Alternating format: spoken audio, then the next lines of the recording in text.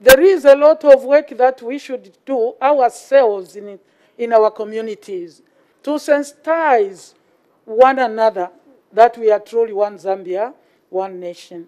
Yes, I hear, apart from the equitable distribution of wealth or resources, what else should we do? If anybody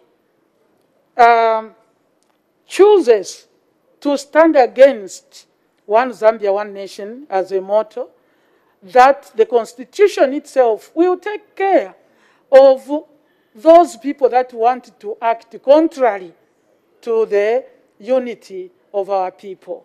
Let it be implanted in our hearts that we are truly one people, irrespective of political divide or regional divide. That is where God placed us. So this government will ensure that nobody goes into hate speech. Nobody goes into tribalism. Even under the current laws in the Penal Code, the provision is there. And therefore, all we will say is law enforcement, take up. If Nalumango stands here and calls somebody a regional rat, the law should follow. You know, we can't allow that. I know our founding father, President Kaunda, deliberately worked on ensuring that we were one. In my time, you could even be sent from Kaputa, you go to Kalabo as a pupil at secondary school, so that you learn each other's, culture and language. That's what used to happen. It was deliberate. And nobody should come and destroy this. I can't promise anything that we have not agreed on, but we have to try and do everything possible to try and enforce this unity in our country. We all need it. The people on your left need unity. From this side, we need unity. We will not divide ourselves. After all, you have seen people who sat here. Some of them still want to sit here. They are already coming to join. From PF, we have many people that have already joined us. So there is no permanent position to include now regions and tribe and hate. That is outside politics. That is failure to do politics. We are one Zambia, one nation. We will continue to pursue unity as espoused in our manifesto to unite the country. Thank you, Madam Speaker. Thank you. The Honorable Member for Chama North.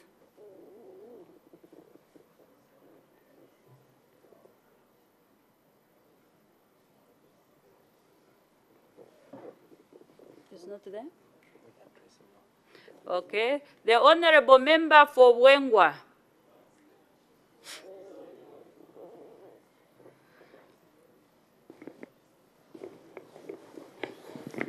Thank you, Honorable Madam Speaker. Your Honor, the Vice President, in the previous regime, we have seen so many people committing crimes. People bought fire tenders. People bought fuel tankers under the Ministry of Youth and Sports. And those tankers, we don't know where they are right now. And we are interested very much, especially for my people there in Wengwa, the youths. They are very much interested because they want to benefit from those tankers.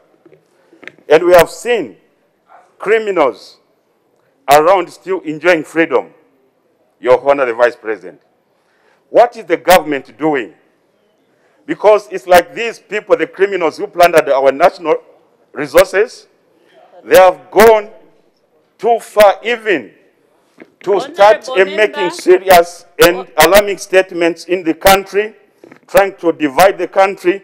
What is this government doing to make sure that these criminals are brought to book?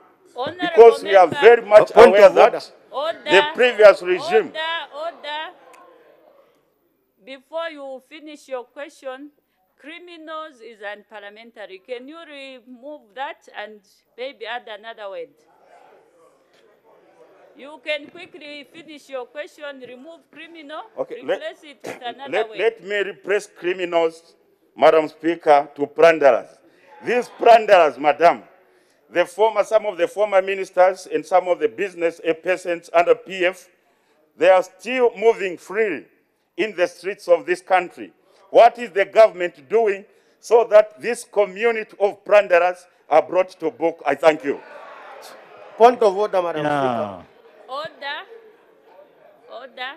Honorable member, there is no point of order during the Vice President's question time. Her Honor the Vice President.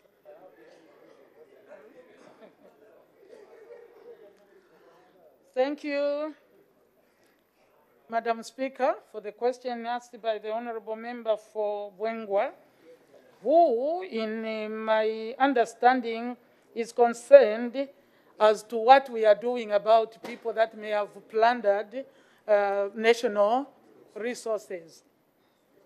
Madam Speaker, where I come from, Omulandu Taubola.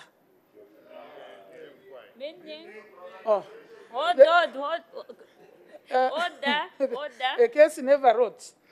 There is no limitation to criminal liability. Yeah. It doesn't matter when it was done, it will still be followed. But the most important thing, when members bring out this concern, like what are we doing? We are different. We want to follow the law. This is what the president has said. He has said, don't arrest people before investigations. And the investigative wings of this country have been given their freedom to investigate. They will not bring cases just to take to court to clean up matters. They have to do their due diligence and be sure there is a matter fit to go before the court. They have to gather all the evidence. So for us, we will rely on those wings of government to do their due diligence. We will definitely, the Zambians will definitely ask people to account. They will account at the right time. But we are not going to use social media. We are not going to be swayed by people just talking. We want to do things right. We want any person who is guilty is truly guilty.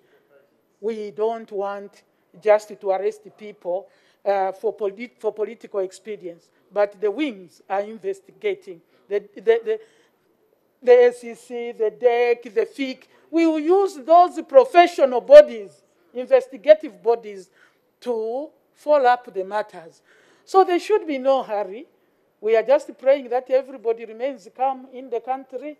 When your time comes to answer, you will answer. Madam Speaker, I thank you. Thank you, the Honorable Member for Chama South. Thank you, Madam Speaker. Her Honor the Vice President, I want to find out, Chama will next month be cut off from the rest of the country.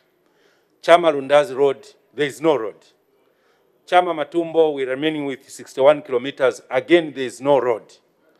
What measures is your new Dawn government putting in place to ensure that the most difficult points of these two stretches of the roads are worked on so that the people of Chama can be relieved from the suffering that they go through each rain season? Thank you, Madam Speaker. I honor the Vice President.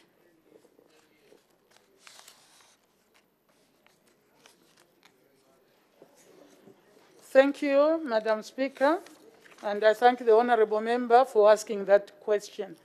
It is a very important question.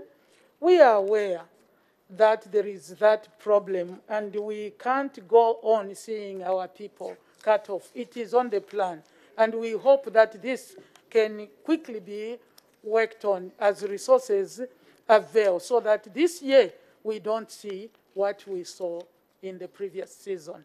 So we are aware as a government about the issues of Chama. Thank you.